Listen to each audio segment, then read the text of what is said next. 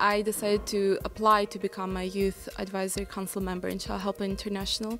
because I believe that children and youth are like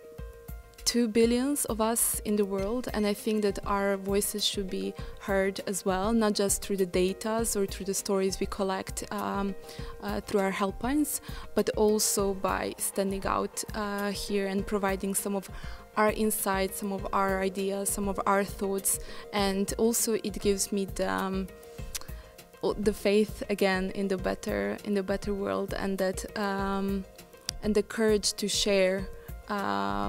what I think and to represent my generation as well.